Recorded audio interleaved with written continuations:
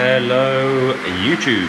Rain is coming down after 3 weeks of intense heat and I'm back in my workshop. And today we're going to be working on my M3. Even though I've been away working, I've been collecting a substantial amount of parts, having my neighbours receive the parcels for me. So today we're going to start with a rear cross brace from Specialist Motorsport Engineering, S.M.E, to stop the boot floor cracking even more, and tie in the rear strut tops as well. They're done in a nice silver, ties in the struts, and then we've got this welding bit, welds in beneath the boot floor. Then this bit bolts into here, so it ties it all in and it should be completely bulletproof. I've also bought a set of Recaro pole positions off a friend of mine. I went there to do some work on a customer's car he had. Ended up seeing those in one of the back offices. He mentioned they were for sale. I pretended I wasn't going to buy them, but secretly we both knew that I was. So anyway, they ended up in the back of the van on the way home. I've also got a spring change to do,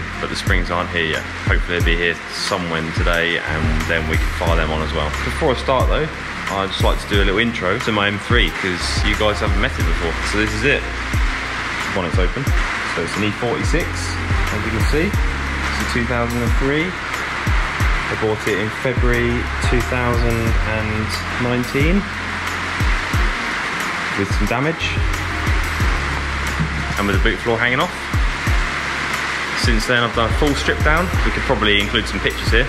Anyway, the boot floor was basically not attached anymore, so I've seam welded and put the repair plates on. I also powder coated and polybushed the whole rear end, new brake lines, adjustable rear arms, HSD coilovers, yellow speed brakes, these Apex copy wheels. It's supposed to be a budget car, but it's ended up costing me quite a lot of money as usual, but it's good on track. I've done a couple of track days and I'm looking to do some more. It's SMG. I haven't owned the SMG before, I owned the manual, but I actually quite like the SMG now that it works. I've got the upgraded SMG pump, which I bought from Hack Engineering, which Burkhardt Engineering make.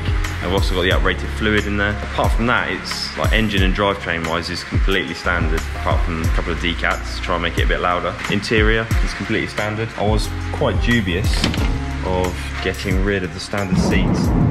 Whoa, that's quite a bit of thunder. It's the MOT. I was quite dubious getting rid of the standard seats because it's the first E46 that I've had with heated, which is lovely. It's in pretty good condition. It's done 147,000 miles. She's still going strong. From the sound of it, when I've looked around it, it's had quite a lot of warranty work. I've got a friend at BMW and we did a chassis number check on it. So have a little look around. So by the look of it, it's had a new Vanos unit, so it's much cleaner than the rest of the engine. It's also had a new ABS module. They're all common things on these cars, to be honest. I've broken down in it, so it's got a new starter motor. It's also had some headlights on warranty. It had the rod bearings done at 20,000 miles, and I've just redone them at 146,000 with King race bearings and ARP rod bolts. So all in all, it's a pretty solid car. Like as it is now, I've got H&R roll bars on it, which then meant that the springs that I spec'd with the HSD coilovers are too stiff. So I'm going one step down on both the springs. At the moment it's got a 12K front and a 9K rear. It's on a true coilover rear. And I've just ordered 9K front and 7K rear. So hopefully be a bit more compliant and also a bit better on the road because it's pretty stiff on the road. So to get started, we're gonna get it up in the air, take the wheels off, get all this carpet out of the boot, strip all the sides out, start cutting the boot floor ready for this Weld-In brace. So let's go.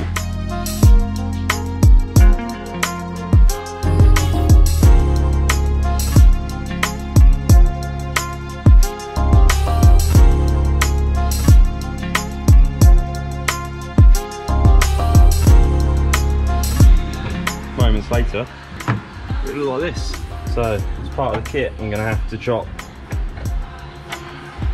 out this bit here, drill some holes, bit of welding, joys.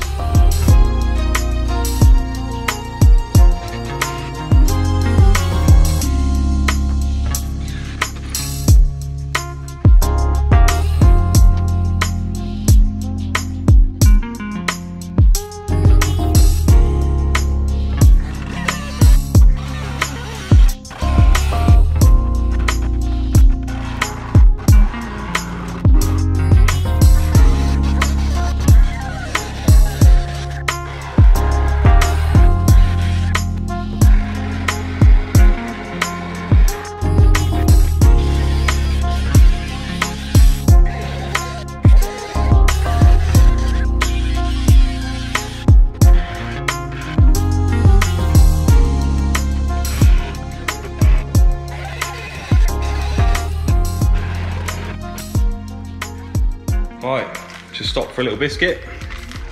We've done most of the cutting. It's pretty painful, but we got there. The brace is in, just loose. Just so I can check fitment, both sides. We've got a little piece more cleaning up to do, so we can take it out. Back there, it's slotting nicely. So they basically tie in the base, which is here, which is where the subframe bolts to the side of the boot, and therefore the strut top. So it ties in all this bit of metal, which isn't actually, you can just see under there, it's not actually joined properly. This is the problem that causes all of the flex. So yeah, I need to put it all back in, tack these in, drill the holes for the bolts, take the bolts that are currently in the subframe out. Then once it's all tacked and I'm happy with the bolts, I can weld the brace in, weld all of this, put a bit of primer on it, and we're good. Still need to hole saw the top piece, but I'm waiting for a hole saw to arrive, so that bit I'll have to go back in afterwards. But I'm making good progress. Got to go to Donington tonight for British GT, so we might have to continue after the weekend, depending on how this afternoon goes. So here we are, an hour or so later. We're up in the air now. To do the bit from the bottom, we've got subframe bolts out. It's my nice roll bars. This one's out. I had to drop the exhaust down, hang it to get that off.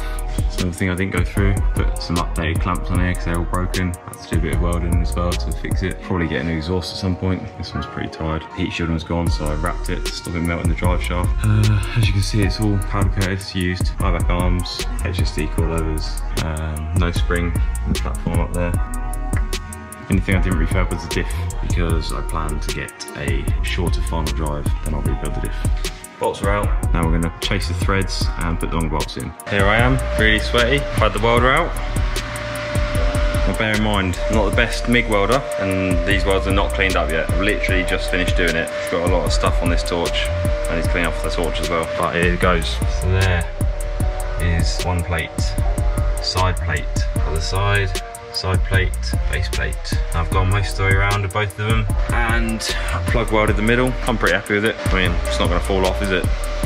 And I didn't set fire to the car, so we're all good. I have started video in less, in the interest of time really. I need to get this done, and it takes a long time to do these videos. All right, we're getting there.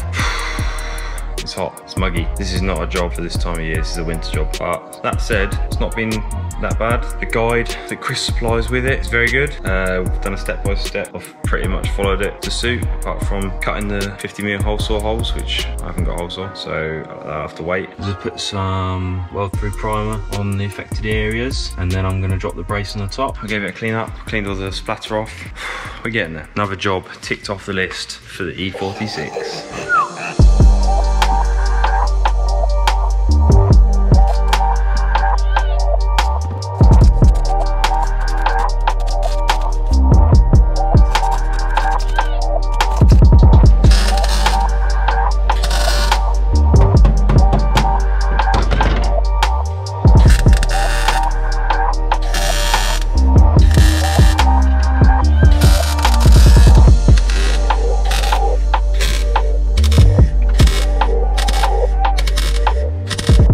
As far as we're going to come tonight. It's now 8:30. My man Scott's helped me, done some welding, and we've primered and seam sealed. We've welded the panel back in, seam sealed around here. After British GT Donington, I'll put a coat of steel grey on the bad boy and bolt this in, trim the carpets. Also my springs turned up, so we can do that. So look forward to part 2. Feel free to like, share and subscribe, and just generally be a good person.